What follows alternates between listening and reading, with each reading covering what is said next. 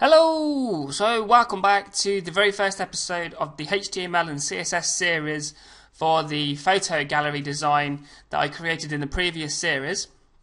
So in this episode we're going to set up all the settings and the files ready to actually convert the PSD into HTML and CSS. So the first thing we're going to do is go up to Site and we're going to click on New Site.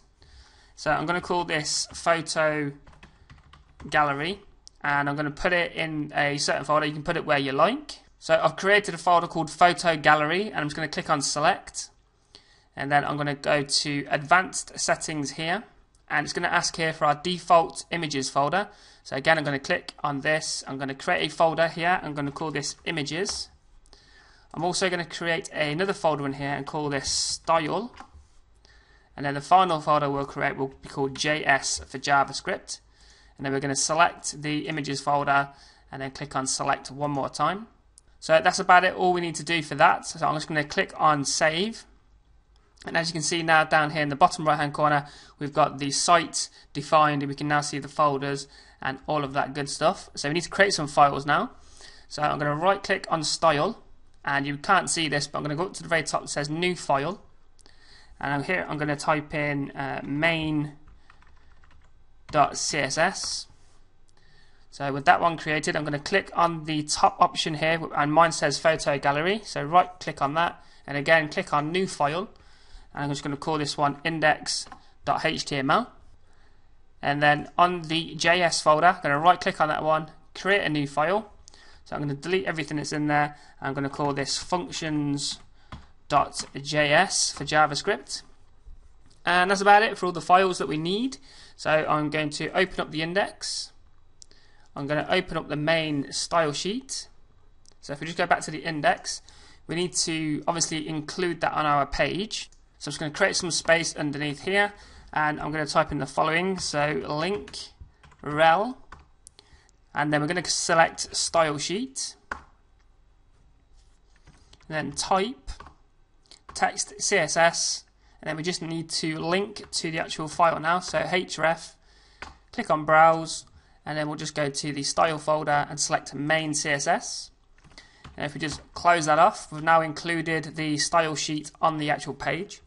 I'm going to give the page a title, so I'm just going to call this photo gallery. Save that. If we go to the design view, there's obviously nothing there because we haven't changed anything. And that's about it really for the index so far. We just need to get into the main style sheet, and I'm going to create a style here, so star, and we're just going to reset the margins and paddings for the whole document. So margin 0, and the padding again, that'll be 0 as well. So that's pretty much all of the files and everything set up. So if we just open up Photoshop and have a look at the things that we need to slice out of the document and add them into the HTML and CSS. So looking at the design, we need to create two sort of sections. So if I just zoom in, as you can see, we've got the header here with the navigation, but that stretches all the way across the width of the actual site. So we need to create a header container. Then inside of that container, we need to create a center container that's 960 pixels wide. And then once we've done that, we then, if I just zoom out slightly, we've got this main section that really only needs one page wrap, which will then wrap around all of the content and keep it in the middle of the actual design for us. So if we sort out the markup first, and then we can come back and slice out any images that we need. So first of all, I'm going to open up Dreamweaver again.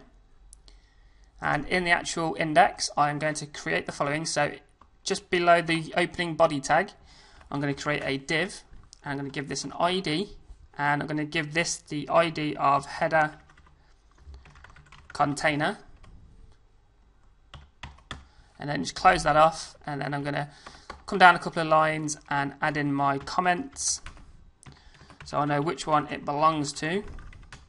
And also bear in mind, I'm adding the camel case to the actual word, so two words together. The first letter is lowercase, and then the first letter of the second word is capital. So if you put a capital here, you have to make sure you do that in the CSS as well. So talking of the CSS, we should do that now. So I'm going to copy this, and then into the main CSS, I'm going to create an ID of header container. and this is going to have a width of 100%, and it's also going to have a height of 33 pixels. So if we just look at that in design view, you can see we've got a div in here now, which is 100% and 33 pixels high. So we just need to figure out the colors. So I'm going to go back to Photoshop. I'm going to zoom in, and here is our header. So I'm going to grab the eyedropper tool by pressing I on the keyboard and just click on the actual color, go to the color picker, and this is the color here. So it's 2D2E30. So I'm just going to copy that and then head on back over to Dreamweaver, back into the main CSS, and we're just going to add on here background color and just paste that on. So now we should have a bar that goes all the way across, which is that color. So if we just open up a browser, so click on the globe, go to your browser of choice. So as you can see, there it is. It's not very exciting at the moment, but it's there nonetheless. Now we need to add some border bottom to that. If you remember in the Photoshop design, if you look here, if I zoom in a bit more, we created these two 1 pixel lines. So the color of the first line is the same color as the main background. So I'm going to grab the eyedropper tool, just click on the background, and we can go to the actual color. So this is the color we want. So it's 3A, 3C, 3E. Let's copy that. Head on back over to Dreamweaver. So in the CSS, we want to add a border bottom to the header container because that stretches all the way across. So just after the background color, we're going to say border. We're going to say it's a 1 pixel border. It's going to be a solid line, and it's going to be the following color. So just paste that color in. So if we just save that, we're not going to see a major difference with that just yet, so we'll leave that for now. So we need to consider now this background. Now we don't want it to be white, we want it to be the colours of the same as the Photoshop document. So if we just go back over to Photoshop and we click on the main background here, it's pretty much the same colour as that line. So I'm just going to copy the text just to make sure. And if we go back to Dreamweaver, so we want to add this onto the body tag because that encompasses around everything. So this one here, as you can see, it goes around everything. So in the CSS, we're going to say body, and we're going to say background color, and then just paste that in and close that off. And now if we go back to the index and go to design view, you can see now we've got that in place. So we've got quite far with just a few lines of code. So the next thing we need to do is I think we should create the center container to hold the navigation and to have the ribbons up here in the top right hand corner. So what we'll do, we'll go to the CSS, and if we just create a bit of space down here, I'm going to grab this comment and just paste it below, and I'm going to put in here general styles. So we need to create a class. Now a class can be used multiple times on a page. An ID can only be used once per page. So the class we're going to create starts with a dot. So all classes starts with dots. And we're going to call this center container. And we're going to give the container the width of the actual design. So the width we created initially in Photoshop was 960 pixels. The height we'll leave because that will auto expand and contract. Now we want to center this in the middle of the page, so we're going to use the margin property, and we're going to say 0 auto, and then close that off. So what that will do, so the 0 here means the top and the bottom margins, we want those to be 0, and this one here means left and right, which we want to be auto. This is shorthand, so if you wanted to do it longhand, you would do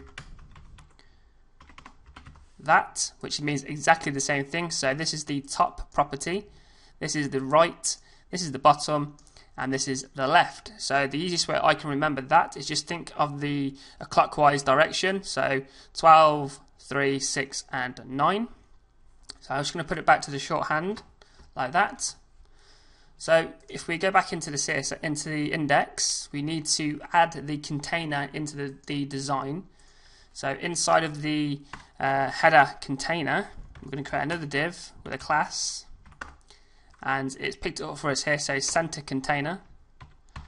Close that off, create our comment as usual, so center container, like that. And again, we're just going to nudge that down a little. So with that in place, we now need to add in the actual menu system. So for the menu, we're going to use the unordered list or ordered list, which doesn't really matter for this. So we'll go with an OL for ordered list, and then just close that off there. So we need to create a list item, and then inside of the list items there are going to be links. So I'm just going to create a dead link. So the dead link is this sort of hashtag, and then we're going to call this one home.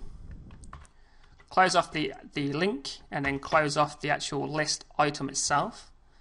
So to save a bit of time, I'm going to copy, paste I think it's 3 or 4 was it? So home, services, so portfolio, and I think the final one was contact. Again, you can mix this up, you can change it to what you like. So if we just look at that in design view, so as you can see here, this yellow dotted line is the actual center container. So if I click here and you look at the very bottom, it says div with a dot, which means the class, and it has center container. And inside of that center container we have this ordered list of links. So we need to style these. So in the CSS, well, in fact we're going to target them. We're just going to say an OL that has a list item that has an anchor link, do something. So first of all, in the CSS, I'm going to create another comment. So just create a bit of space, paste this one here. I'm going to call this one header styles. For people who've seen my previous tutorials, you've seen all this before, but I always do it this way. It just keeps it nice and simple. So create a bit of space so you can see this. So it's going to be an OL that has a list item. We're going to do something. So the first thing we want to do is we're going to say float to the left. Now if we just see what that's done, you'll see now if we go to the design view that all the links now are actually sitting right next to each other. And you'll also notice here as well that each of the list items have a number next to them because we've used an ordered list. So that's like 1, 2, 3, 4. If you use an unordered list, you have the sort of like bullet points next to them. So we're going to want to remove those. Now the easiest way to do that, on the list item, we just want to say the following: list style, and we're just going to say none. So that will now remove all of the 1, 2, 3, 4s. So they've all gone now. So that's that bit done. So the next thing, we want to target the links in particular now. So I'm going to go back to the CSS. I'm just going to grab this to save a bit of time, paste it below, and we're going to say an OL that contains an LI that has an anchor link, do something.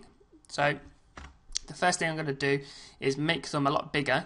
So I'm going to give the following property. I'm going to say padding of say 10 pixels, like that. So that'll do padding on the top, the bottom, left and the right. And if we just look at that in design view, you can now see that they're a bit further apart and they've got a bit more spacing now. So we also want to change the color of the actual links themselves. So again, we're just going to say color, and we're going to put that to white, which is FFF, or the shorthand is FFF. To do a full hand is 6 Fs. So I'm going to save that, and if we go back to the index, you can see we're starting to get somewhere now. Now I want to remove the underline. Now the underline doesn't look that nice when it's on, but when you hover over, it's quite a nice effect. So to remove the initial underline, if we go to the CSS, and just here we're going to say text decoration, and we're just going to say none to remove that off the link in its standard state. Now if we go back, you can see that's been removed.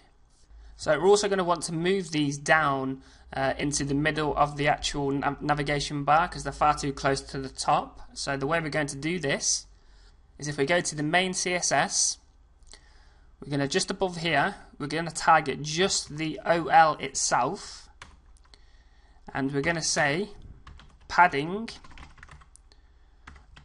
on the top of about 5 pixels and just close that off. So as you can see that the links have now dropped down just 5 pixels to come into the middle of the actual navigation bar.